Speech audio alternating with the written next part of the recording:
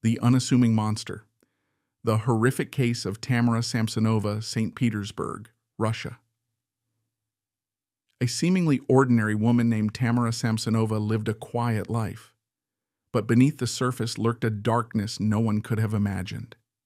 In 2015, a gruesome discovery shattered the city's peace, leading to a trail of disturbing revelations and a chilling realization. The sweet old lady was a monster. A descent into darkness. Tamara's story began unremarkably. Born in 1947, she navigated the early years of her life with relative normalcy. After graduating, she married her love, Alexi. They settled into a comfortable life, their modest apartment in St. Petersburg a testament to their shared dreams. To their neighbors, they were a pleasant, unassuming couple, always polite, if somewhat reserved. However, in 2000, Alexi vanished. Tamara's nonchalant explanation, he ran off with another woman, raised eyebrows. But with no evidence of foul play, the case went cold. The neighbors whispered, but there was little to be done without proof. Tamara continued with her life, albeit now shrouded in a loneliness that seemed to gnaw at her very soul. Loneliness gnawed at Tamara. She started taking in lodgers, offering them a place to stay for a modest fee. Yet these arrangements were brief, often marred by arguments and unexplained departures. One such tenant, Sergei Potvayin, mysteriously disappeared in 2003. Unbeknownst to everyone, Tamara's hospitality masked a horrifying truth. Her need for companionship had taken a sinister turn. The facade crumbles fast forward to 2015. Tamara, now a septuagenarian, decided to renovate her apartment. She moved in with Valentina Ulanova, a kind neighbor who took pity on the elderly woman. Initially, the arrangement seemed to work, but soon the veneer of normalcy cracked. Arguments erupted over trivial matters, escalating in intensity. What transpired next was beyond anyone's darkest nightmares. Fueled by a dark impulse, Tamara drugged and dismembered Valentina. The methodical nature of her actions was chilling. A dog walker discovered a dismembered torso wrapped in a shower curtain, and the trail led straight to Tamara. The sweet old lady had revealed herself to be a cold-blooded killer. Confessions and a diary of horror faced with the police, Tamara did the unthinkable, she confessed. The chilling details she provided, the drugged salad, the dismemberment, the boiling of body parts, painted a picture of a deranged mind. Her calm demeanor as she recounted the grisly acts was unnerving. But the true scope of her evil unfolded with the discovery of her diary. Meticulously written in Russian and German, it chronicled a dozen murders spanning years. Each entry, filled with mundane details and macabre descriptions, revealed a woman who meticulously planned and executed her crimes, finding a twisted satisfaction in her dark deeds. Nicknames and nightmares. The media went into a frenzy. Granny Ripper, they called her, drawing eerie parallels to Jack the Ripper. The diary's mention of cannibalism fueled speculation, earning her the moniker Baba Yaga, a mythological Slavic witch who devoured her victims. The sensationalist press painted her as a modern-day monster, a figure of nightmares hiding behind the mask of a benign elderly woman. Cold cases unearthed Tamara's past came under intense scrutiny. Sergei's long cold case found a horrific answer. His dismembered torso, discovered in 2003, was finally linked to Tamara. As investigators delved deeper, more cases were unearthed. Each revealed a pattern: lodgers, transient individuals, and acquaintances who vanished without a trace. The quiet corridors of her apartment building had become a hunting ground for a predator hidden in plain sight. One victim, Volodya, miraculously survived her poisoning attempt but remained unidentified. His story, a chilling testament to her cruelty, added another layer to the unfolding horror. Alexi's fate, a lingering suspicion.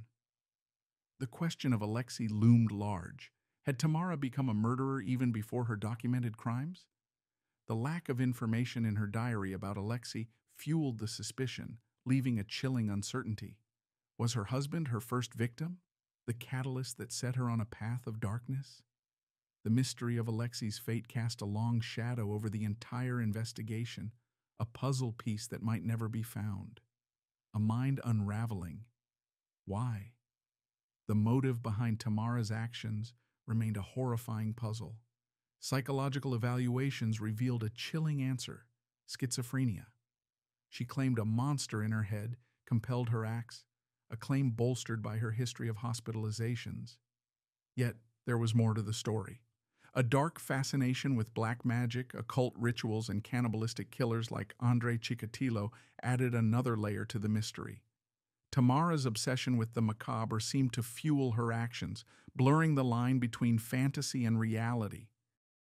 Her diary entries, filled with cryptic symbols and references to occult practices, painted a picture of a woman deeply entrenched in a world of darkness.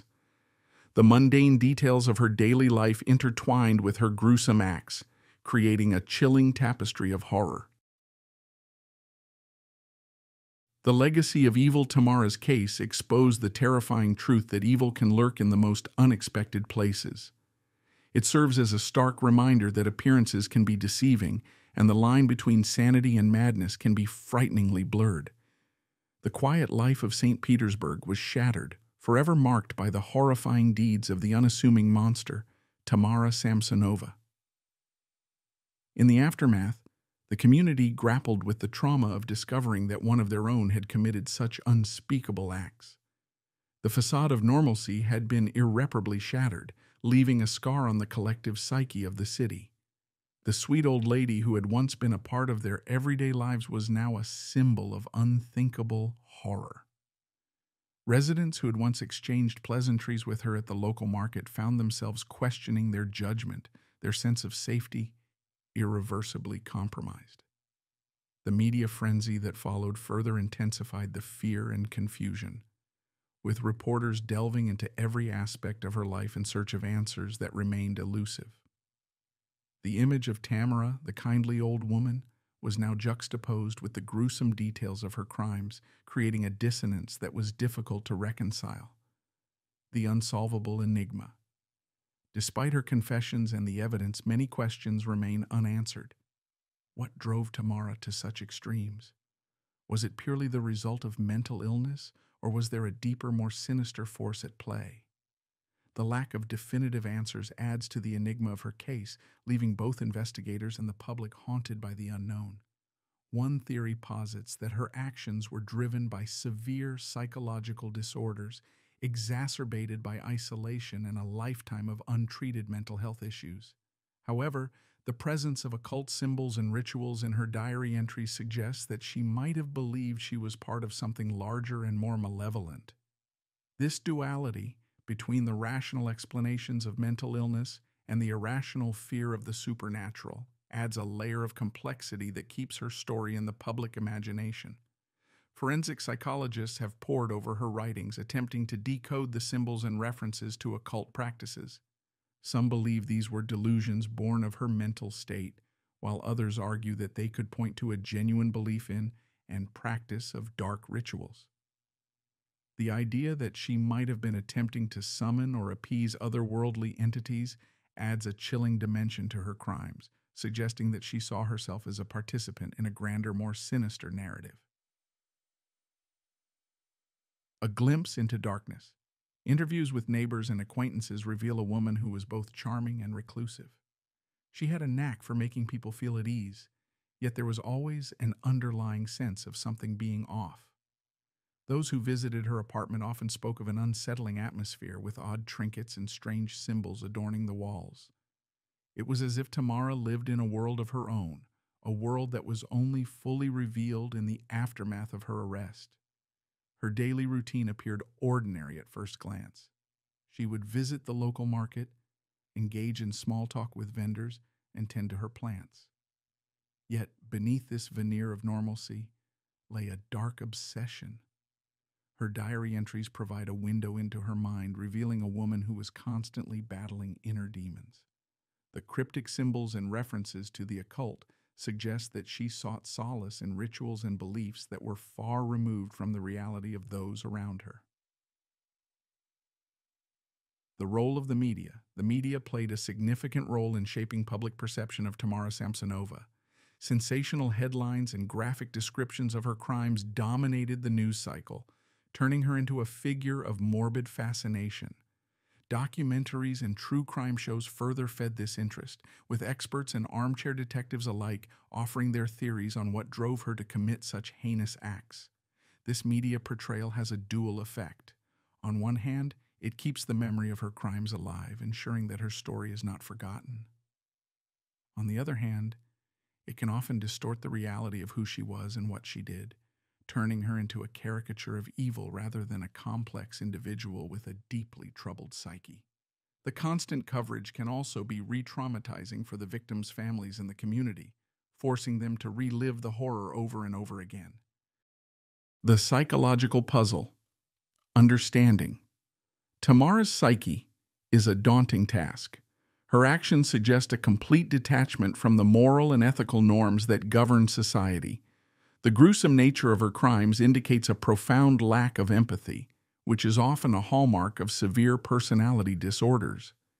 Yet there are moments in her diary that hint at a person who was deeply tormented by her own actions, suggesting a conflict between her compulsions and any remnants of a moral compass.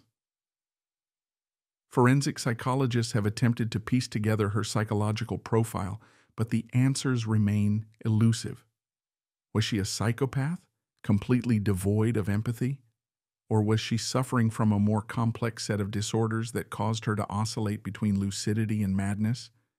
The presence of occult practices adds another layer of mystery, as it is unclear whether these were genuine beliefs or delusions stemming from her mental state. The impact on criminal psychology. Tamara Samsonova's case has had a significant impact on the field of criminal psychology. It has prompted discussions about the nature of evil, the interplay between mental illness and criminal behavior, and the ways in which societal factors can influence an individual's actions. Her case is often cited in academic papers and studies as a prime example of the complexities involved in understanding and profiling criminals. Experts have called for a more nuanced approach to criminal psychology, one that considers the myriad factors that can contribute to such extreme behavior. This includes a greater focus on early intervention and mental health support, as well as a better understanding of how isolation and societal pressures can exacerbate underlying issues. Tamara's story serves as a stark reminder of the importance of addressing mental health issues before they manifest in such devastating ways. The aftermath. In the years since her arrest, Tamara Samsonova has remained a subject of fascination and fear. Her case has been the subject of numerous books, documentaries, and even fictionalized accounts. Each retelling adds another layer to the enigma, ensuring that her story continues to captivate and horrify. For the residents of St. Petersburg, the wounds are still raw. The memory of her crimes lingers, casting a shadow over the city. Efforts to move on have been hampered by the constant reminders in the media and the continued interest in her case. Yet there is also a sense of resilience, a determination to reclaim their sense of safety and normalcy. Conclusion. Tamara Samsonova, the unassuming monster, remains an unsettling reminder of the darkness that can hide behind the most ordinary of facades.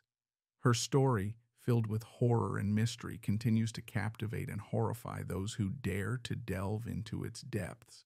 It is a tale that challenges our understanding of human nature and the capacity for evil that resides within us all. As long as her story is told, the questions it raises will continue to haunt us, serving as a grim reminder of the fragility of our perceptions of safety and normalcy. Thanks so much for tuning in today, friends. We hope you enjoyed our discussion. If there's anyone special you'd love us to delve into next time, drop their name in the comments below. We're always eager to hear your thoughts, so don't hesitate to share them. And remember, your support means the world to us. So go ahead, give that like button a smash, hit subscribe, and spread the word by sharing this video with your circle. Until we meet again, keep the curiosity alive. With love, the Midnight Society.